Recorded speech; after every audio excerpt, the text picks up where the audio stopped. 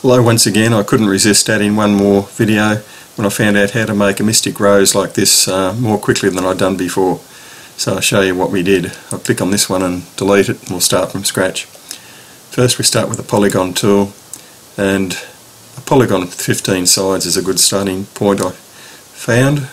It may take the colours and opacity etc. of the last time you used it, but if that's the case, just click the fill to none and shift click black if you need to for the border, and make sure under the fill and stroke paint is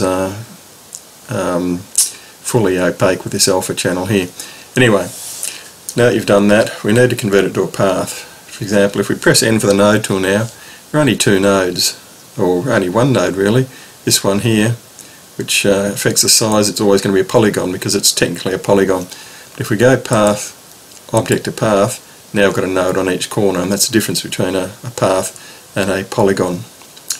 Select everyone, and we need to break these, break up the nodes, break up these selected nodes by clicking that icon. They're still there. For example, I can drag a node off, but it separates, but it's actually still connected on top of each other. Okay, with all those, selected, I'll go back to the select tool and drag a selection marquee around it all.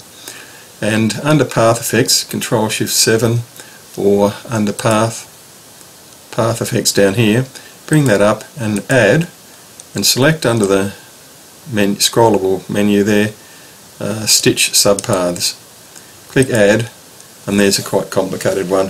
It's a bit annoying that it starts at 5 here. You can reduce that down to a minimum of 2.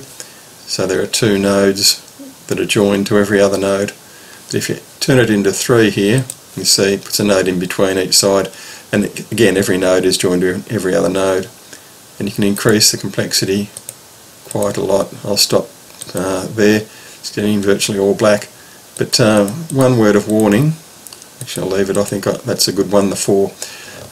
Don't start with anything much more than a 15-sided polygon. You can tie up your computer processing and freeze up Inkscape.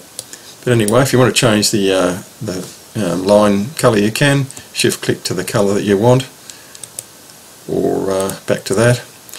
And yeah, that's how you can form, well, I don't know whether it's technically a mystic rose, but it's pretty close. I think the normal mystic rose has the points on the circumference of a circle, but they're pretty close here.